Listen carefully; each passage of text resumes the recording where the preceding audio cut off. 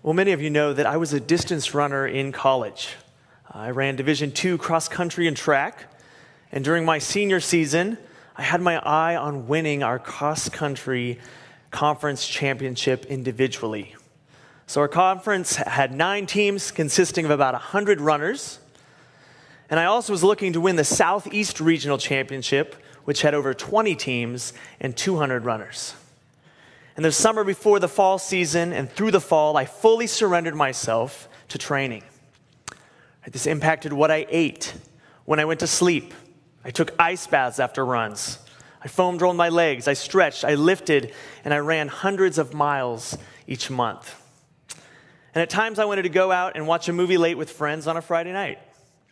But I said no because I needed to get good rest for my body to recover and prepare for early morning runs. I craved a gallon of ice cream, but instead I kept eating healthy to properly fuel my body. And every decision I made was dictated and impacted by this commitment to training. I gave myself fully to this goal of winning these races and the hope of achieving the glory of becoming a champion. And race day came. I was ready. I towed the line, and I was prepared to win. Well, in our spiritual lives, we here on earth are in that same season that I was in training. We'll see today in our text that to follow Jesus, to be his disciples, we are called to fully surrender to him, to deny ourselves to follow him. So we're continuing our series, walking through the Gospel of Mark. Last week, Pastor Shane skipped a section of Mark, and we learned that disciples moved from doubt to action, as that was a great message before we had our backyard bash. Today, we're going back to chapter 8. So from the very beginning of the book of Mark, in verse 1 of the whole book, we read that Jesus is the Son of God, meaning the Messiah, coming from Hebrew, or Christ, coming from Greek, meaning the anointed one of God, who would save and deliver the Jewish nation prophesied in the Old Testament. And we know that from the very beginning, who Mark views Jesus to be. We read on waiting for someone to answer the question, who is Jesus? Yet up until this point in chapter 8, the first half of the book, no one recognizes him. Except the demons, in spite of the series of events that demand a response. Jesus preaches the kingdom of God, he calls his disciples, he performs miracles, he casts out demons, he miraculously heals people. And we've seen how different people responded to Jesus' powerful acts and how they are wrestling with that question, who is Jesus? When Jesus forgives the sins and heals the paralytic in Mark 2, some scribes say, why does this man speak like that? He is blaspheming. Who can forgive sins but God alone? In Mark 4, Jesus calms the storm and his disciples ask, who then is this that even the wind and the sea obey him? Then in Mark chapter 6, Jesus returns to his hometown of Nazareth, and people say, where did this man get these things? What is the wisdom given to him? How are such mighty works done by his hands? Right, all of Mark so far has been leading up to this turning point found in chapter 8, starting at verse 27. So I invite you to turn with me there, Mark chapter 8, verse 27. And Jesus went on with his disciples to the villages of Caesarea Philippi. And on the way, he asked his disciples, who do people say that I am? And they told him, John the Baptist. And others say, Elijah. And others, one of the prophets. And he asked them, but who do you say that I am? And Peter answered him, you are the Christ. And he strictly charged them to tell no one about him. So here, Jesus and his disciples are on their way. Right? They're traveling to the villages of Caesarea Philippi. And Jesus asks his disciples, who do you say that I am? And they tell him, some say John the Baptist, some Elijah, others the prophets. But then Jesus asks them personally, but who do you say that I am? And Peter here, as the voice of all the disciples, right, answers, you are the Christ, right, the Messiah, the deliverer promised to the Jewish people. And then Jesus tells them to tell no one about him. And we'll learn later on a really good reason why Jesus said this.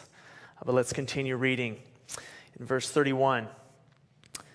And Jesus began to teach them that the Son of Man must suffer many things and be rejected by the elders and the chief priests and the scribes and be killed, and after 3 days rise again." And he said this plainly. And Peter took him aside and began to rebuke him. But turning and seeing his disciples, he rebuked Peter and said, "Get behind me, Satan, for you are not setting your mind on the things of God, but on the things of man." So here Jesus then starts teaching them how he, right, the Son of Man, the Messiah, is going to fulfill his mission. Right, that he must suffer, be killed, rise again 3 days. And Peter brings Jesus aside and rebukes him. Right, the Messiah in Peter's mind, and what popular belief in Peter's day by the Jewish people, is that the Messiah would be a political leader, right, a deliverer, a king that would reign over all. So Peter takes Jesus aside and is telling him, "Jesus, don't talk like that. Right, you're the Messiah, you're the king, you're going to rule and put Rome in their rightful place." And also think about the disciples in discipleship during this time. Right? Disciples of rabbis during Jesus' day were trying to be like their teacher. Right? They would do what their teacher did. So another reason Peter doesn't want to accept what Jesus is saying is because that means, right, the suffering is something that he will have to endure and face as well. But Jesus quickly corrects Peter, right, telling him to get behind him, Satan, right, knowing that Peter's not setting his mind on things of God, but on the things of man. Phew, I wouldn't want to be called Satan by Jesus. But here, Jesus is helping Peter see the true picture of the Messiah. Right? Yes, Peter and the disciples have acknowledged that Jesus is the Messiah, but they have a very different picture or idea of how Jesus will fulfill his mission as the Messiah. It's actually interesting to look back to the verses preceding Peter's confession about the story of Jesus healing the blind man at Bethesda. Right? In Mark chapter 8, verses 22 through 26, it was preached on a couple weeks ago. It tells us how Jesus put his hands on the blind man's eyes and asked him if he could see anything. Right? The man says he can see people, but they look like trees walking. Right? He has a blurry, partial, unfocused view. Right? And then Jesus lays his hands on his eyes again, and the man could see clearly. So similarly, Peter had a blurry, partial, unfocused view of who the Messiah is, and Jesus is helping him see clearly by plainly telling them that the Messiah will suffer, be killed, and rise again 3 days later. We need to make sure we understand Jesus to be who he truly is. Do you know the biblical Jesus, the real Jesus? Or do you have preconceived thoughts about who you think Jesus is or should be, right, like Peter did? Does the culture we live in today impact who we see Jesus to be? Just like Peter was impacted by popular thought about who the Messiah would be and do, right? I encourage you to study the Bible, get to know the real Jesus, the biblical Jesus. Let's continue reading in our passage, picking up on verse 34. And calling the crowd to him with his disciples, he said to them, "If anyone would come after me, let him deny himself and take up his cross and follow me. For whoever would save his life will lose it, but whoever loses his life for my sake and the gospel's will save it. For what does it profit a man to gain the whole world and forfeit his soul? For what can a man give in return for his soul? For whoever is ashamed of me and of my words in this adulterous and sinful generation, of him will the Son of Man also be ashamed when he comes in the glory of his Father with the holy angels." So Jesus now is addressing his disciples, but also the crowd that was obviously around them. He's saying that if anyone, all those who were there in the story and all of us readers today, if anyone wants to follow him, they must deny himself and take up their cross. And that's our big first point this morning. If you want to follow Jesus, you must deny yourself and take up your cross. If you want to follow Jesus, you must deny yourself and take up your cross. Many of us have heard this, but what does this mean, denying yourself and carrying your cross?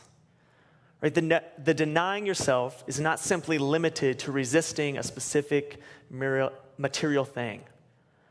Right? It means renouncing the self, ceasing to make the center focus of one's life and actions.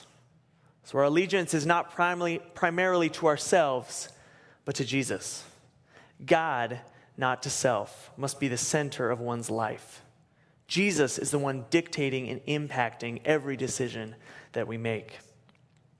Just as in the same way that the goal of winning those championship races impacted my life during my training. Now, during my training, I did deny myself specific things, junk food, staying out late, right? But that was because I was fully devoted, fully committed, fully surrendered to the goal of winning. I was putting the goal first before my personal wants. The goal of winning and achieving glory through becoming a champion mattered more than anything I had to sacrifice. And likewise, our lives will look differently once we have surrendered our life to Jesus. Right? We may deny specific things, but that's because we are surrendered to him. This means we will obey his commandments, we will flee sin, and we'll do what he says. Following him, obeying him, matters more than anything else. So Jesus says we deny ourselves and take up our cross. Now remember, this account we're reading here today happened before Jesus was crucified on a cross. But the disciples and everyone that was listening to Jesus here were fully aware what taking up a cross was and meant. Right? It was part of Rome's capital punishment where the worst criminals would have to carry the cross that would lead to their death. Right? A picture of total submission. There's no going back. Right? They have no other option than to carry that cross. And the picture is that to be a disciple of Jesus is to be fully surrendered, fully submitted to Jesus. We've heard the saying, well, that's just my cross to bear, where someone has an issue or a problem or some type of sacrifice they have to make. But taking up your cross means you're fully surrendered. All of you, every aspect of your life given to Jesus. Jesus doesn't just want this part or that part of your life. Right? He wants all of you. He wants you fully surrendered and submitted to him. Because of the free gift of salvation given to us through faith in Jesus' work on the cross, we're his. Right? There's nothing he can ask that is too much of an ask of us. Whatever he asks, we will do. Even if he calls us to give up our lives, we will do it. In verses 35 and 37, Jesus is saying that if you deny him, right, your physical life may be saved, but your spiritual life, right, salvation will be lost. On the other hand, to lose one's physical life by remaining true to Christ, fully surrendered him, right, you can be assured you will have eternal life. You can have the whole world, but in the end, without trusting in Jesus, surrendering your life to him, you'll lose your soul. If you're ashamed of Jesus and refuse to follow him in cross-bearing discipleship, then you're choosing to reject him and will suffer shame and loss on the day of judgment. Let's keep reading. In chapter 9, verse 1. And Jesus said to them, "Truly I say to you, there are some standing here who will not taste death until they see the kingdom of God, after it has come with power." Now this verse is actually wrapping up the end of chapter 8 and transitioning us to the transfiguration. The sum of those standing here most likely refer to Peter, James, and John, who will be witnessing the transfiguration that we're about to read about. The word transfiguration means a change in form or appearance, an exalting, glorifying, or spiritual change. So the transfiguration here in Mark is the revelation of the glory of the Son of God, a glory that is now hidden, but will be manifested completely at the end of the age when Jesus will reign and make all things right. Peter, who witnessed the event, later wrote in 2 Peter chapter 1, verse 16 through 18, "We were eyewitnesses of his majesty. For when we received honor and glory from God, the Father, and the voice was borne to him by the majestic glory, 'This is my beloved Son, with whom I am well pleased.' We ourselves heard this very voice, born from heaven, for we were with him on the holy mountain." So let's pick back up in our text, verse 2. "And after 6 days, Jesus took with him Peter and James and John, and led them up a high mountain by themselves.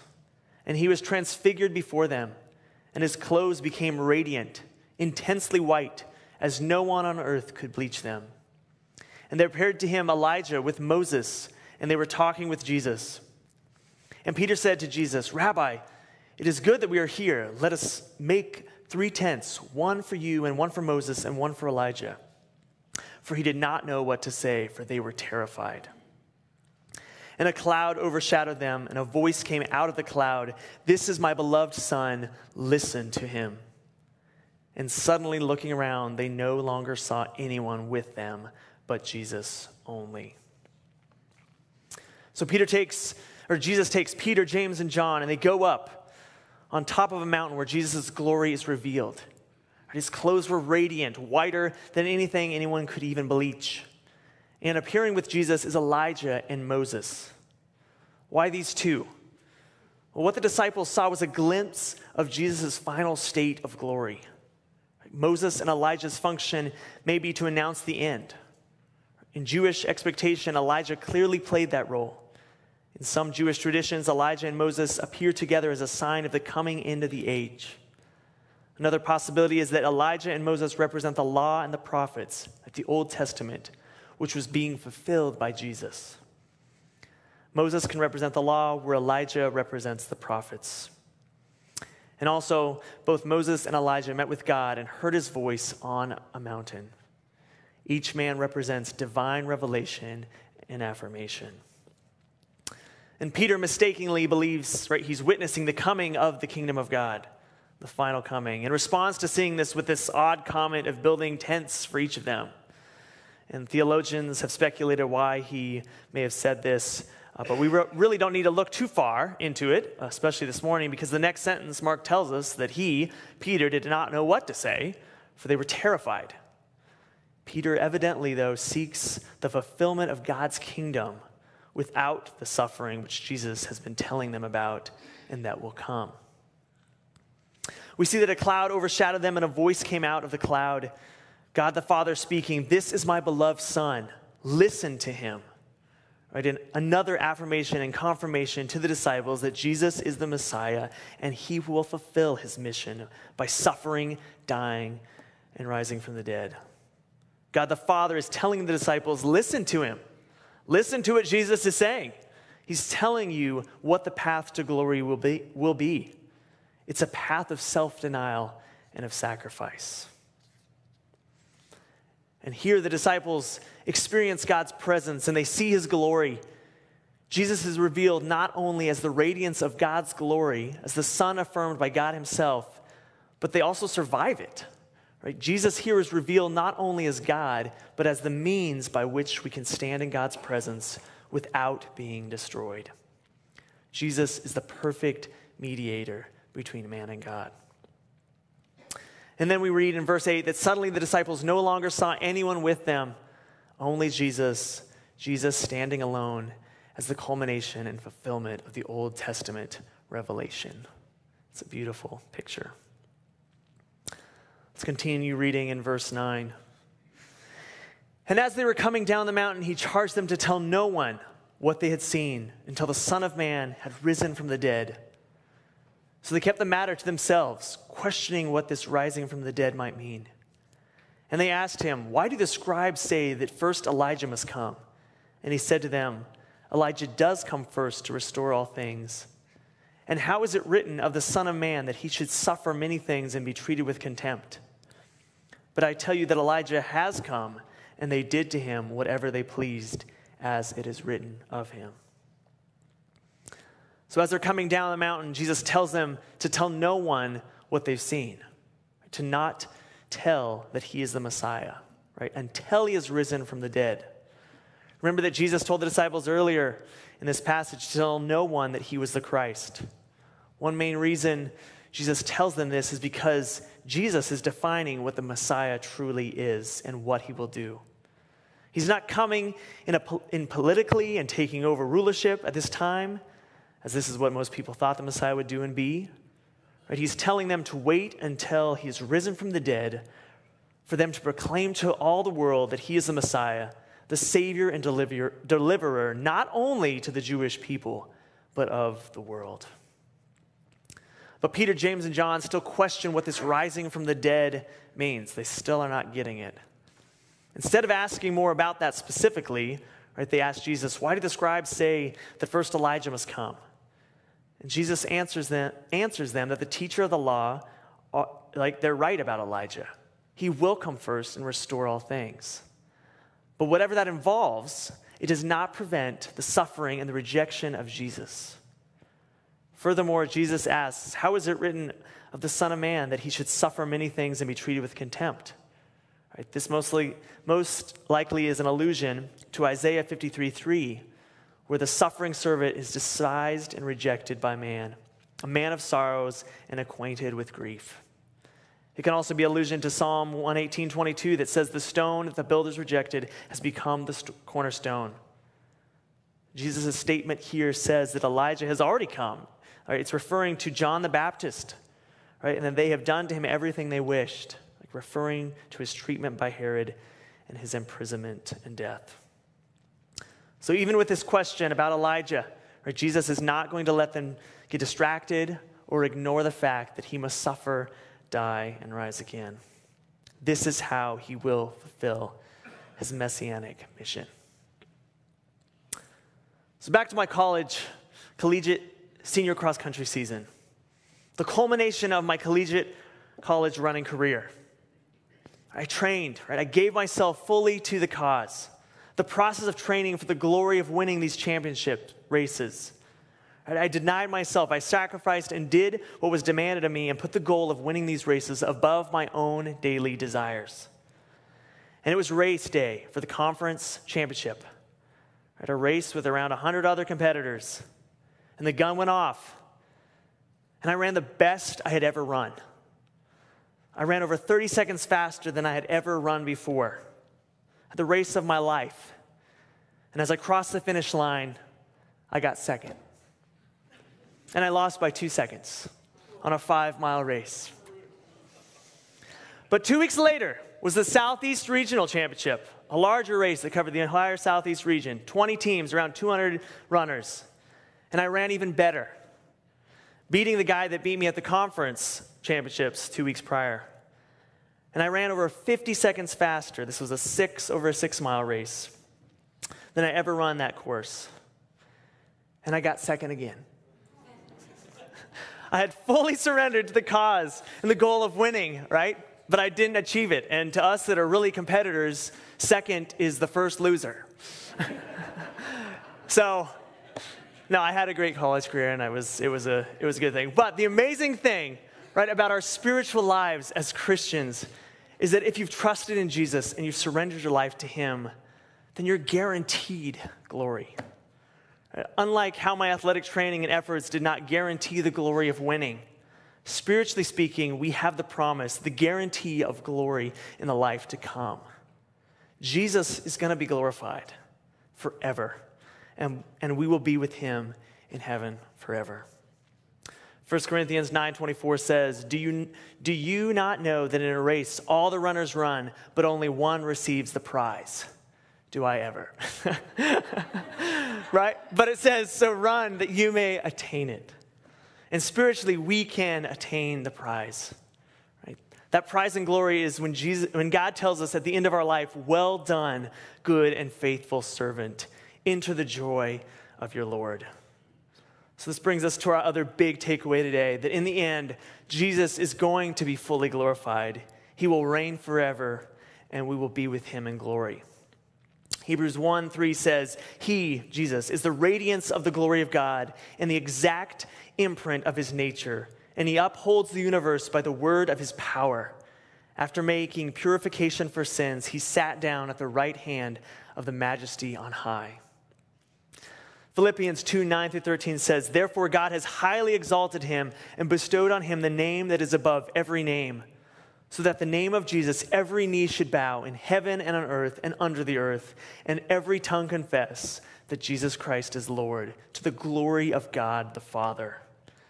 And in 1 Peter 1:3-5, it says, blessed be the God and Father of our Lord Jesus Christ. According to his great mercy, he has caused us to be born again to a living hope through the resurrection of Jesus Christ from the dead, to an inheritance that is imperishable, undefiled, and unfading, kept in heaven for you, who by God's power are being guarded through faith for a salvation ready to be revealed in the last time. We're looking forward to this time when Jesus is fully glorified, when he reigns forever, when we will be with him in glory, when he makes all things new. But right now, here on this earth, we're in this in-between time where we're waiting for God to make all things new. We're waiting for him to return and for the final glory. We're in this time of training, looking ahead to the future glory that awaits Jesus and those who have trusted in him, but right now are denying ourselves. Understand that we are fully surrendered, fully submitted to whatever Jesus may call us to do. That we, like Jesus, we're called to live a life of sacrifice and self-denial for the sake of others. We are here to love God, to love others, to make authentic followers of Jesus. These are difficult, self-denying things. Loving God and others takes sacrifice, giving of your time, your energy, your finances. It's denying what you personally want at times to meet the needs of others. Life's difficult. Sin is real. We're surrounded by wickedness and hurt.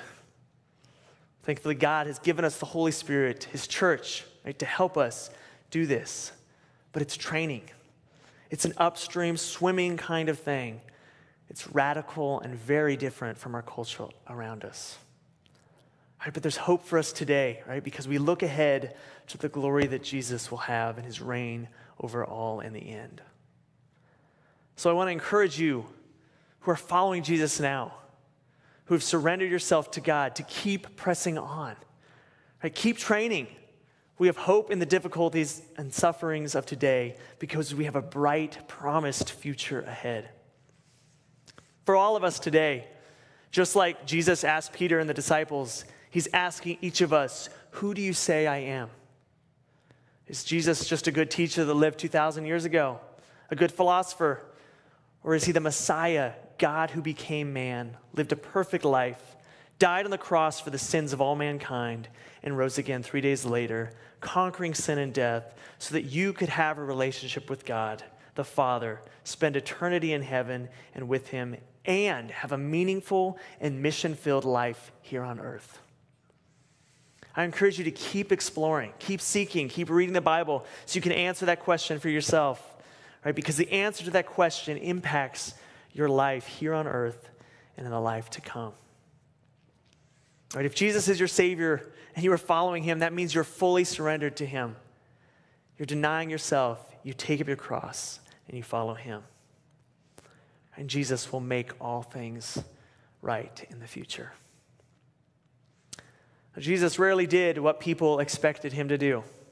Even after Jesus rose again, conquering sin and death, I'm sure his disciples were still like, okay, now is the time Jesus is going to rule and reign on earth. We're ready. Go, Jesus, go. It's time. Right? But instead, we learn in Matthew 28:18 that all authority, Jesus says, all authority has been given to me. Now I give you the mission to make disciples of all nations, baptizing them in the name of the Father, the Son, the Holy Spirit, teaching them to obey everything I've commanded you, and I'm with you always to the very end. Jesus physically leaves and gives them the mission, gives us as his disciples today the mission to build his church. So church, to those of you, right, who are trusting in Jesus as Lord and Savior, who are denying yourselves and fully surrendered to him, who are enduring the suffering, who are training, right, I want to encourage you to keep pressing on, keep training, keep surrendering your all to Jesus. Glory is coming. Let's pray. Father, we thank you for your word. We thank you for the gift of your word that we can learn about who you are. We can answer that question, who is Jesus personally? I pray for anyone here today that is still grappling with that decision personally, that they can continue to dive in and recognize who you are. I pray that we can be fully surrendered to you, fully committed to the cause that you've given us to love God, to love others, and to make authentic followers of Christ here and now. That we can be encouraged that you're going to reign in the end. There's glory coming. But right now we're in this training. Help us continue to live out what you've called us to do. Help us continually deny ourselves and carry our cross and follow you. In your name we pray. Amen.